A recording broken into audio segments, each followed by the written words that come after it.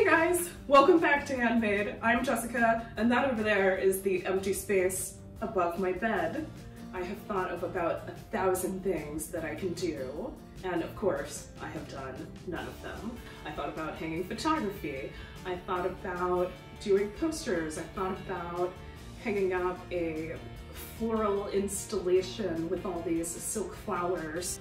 But one idea I just couldn't get out of my mind was an installation that I saw actually at the HGTV launch 2 years ago, where they had taken all of these faux succulents and then nested a neon sign. And when I thought about having that behind my bed, I just couldn't get it out of my mind.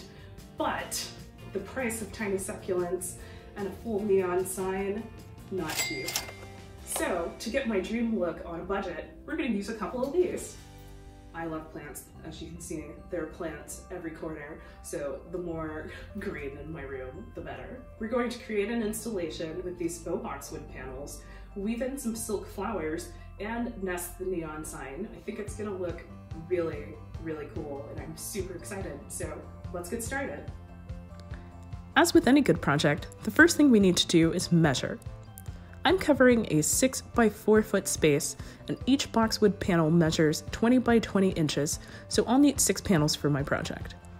This will allow us to create a 3 by 2 design centered onto the wall. You can mark the outer edges of your frame with a pencil or painter's tape. You'll also want to add your hanging hardware in advance. My wall already has anchored screws left in the wall by the previous tenant. For your wall, you'll want to have at least 2 nails, hooks, or screws per boxwood panel, evenly spaced. Keep extra hanging hardware on hand in case you need extra support during installation. These boxwood panels, once flowers are attached to them and everything, can get pretty heavy. Make sure that you measure the boxwood panels once you get them out of the box. There could be a slight difference, and you want to leave a generous amount of room for installing. To create your design, start by laying the boxwood panels out on the floor. Depending on the size of your design and the location where you'll hang it, you may want to connect certain sections of the boxwood panels together now.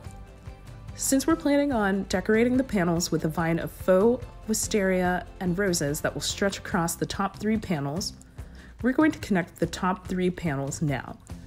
We're leaving the bottom 3 panels detached so it will be easier to move the panels from the floor to the wall, and so we don't damage the neon sign in the process. Put the boxwood panels together by locating the connectors and then gently snapping them into place. Loosely arrange the faux flowers and neon sign as desired, noting which panels the sign will be attached to. Take a picture of your design for reference in the next step. Carefully remove the faux flowers and the sign and set them aside. So now I want to tell you a little bit about how we ended up choosing this sign. At first, we considered making a neon look sign with L-wire or rope light, but honestly, there are so many good, affordable options for both real neon signs and LED neon look signs that we decided not to do that. I found this real glass neon sign mounted on acrylic for less than $75 online. You can find LED neon look signs for under $50. So next, we'll prep the flowers. Remove any undesired leaves or stems from the faux flowers. Many faux flowers pull apart at certain points, but you may need to use scissors or wire cutters. On single-stemmed flowers, like these dahlias, make sure to leave at least 2 inches of the stem attached so you'll have something for the zip ties to hold onto when attaching them to the boxwood panels later. Referencing your design, begin weaving the faux flowers onto the boxwood panels using zip ties to secure. First, hold the stem in place against the boxwood panel, then weave an end of a zip tie through an opening in the mesh of the panel, over the stem of the flower, and through the back panel of the mesh before securing the zip tie. Cut and discard loose ends of the zip ties.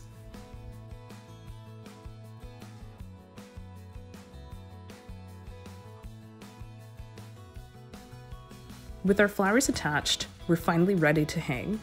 Starting at the top corner, mount the boxwood panels onto the hardware you installed earlier, adding more hooks or nails if necessary.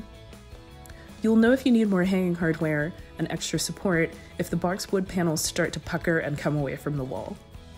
Connect any additional panels as you go, but leave panels that will hide the neon sign cording or any extension cords until the final step.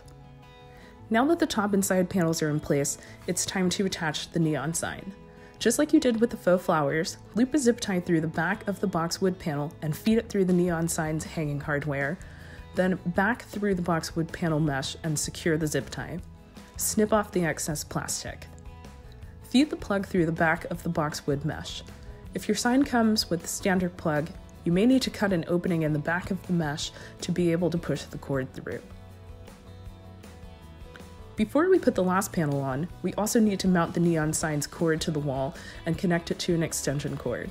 I'm using clear adhesive hooks to secure the cord to the wall. I lined it up in a way so that most of the cord will be hidden behind the final boxwood panel, but left part of it exposed so I could still access the neon sign's rocker switch. Once you have your cord in place, add the final boxwood panel and plug it in. And that's it! You have a beautiful wall covering that you can create in just a few hours. I really love the pink glow of the neon sign and feel like it really completes my bedroom. I'm honestly just glad not to be looking at the empty space above my bed anymore. The great thing about this project is that it's completely customizable. Don't like the look of faux flowers? Leave them out. You can also add picture frames, small planters, or just leave it plain. Anything your handmade heart desires is possible, or at least anything you can connect to a boxwood panel with the zip tie. You've got options, is what I'm saying. Well guys, that's it. I love how this project turned out so much. It really speaks to me on several levels. All of the greenery, the flowers, the neon sign. I just love it, and it really makes my room feel complete. What do you guys think? Would you make something like this for your home? Let us know in a comment right down below, and don't forget to like, subscribe, and we'll see you next time. Bye!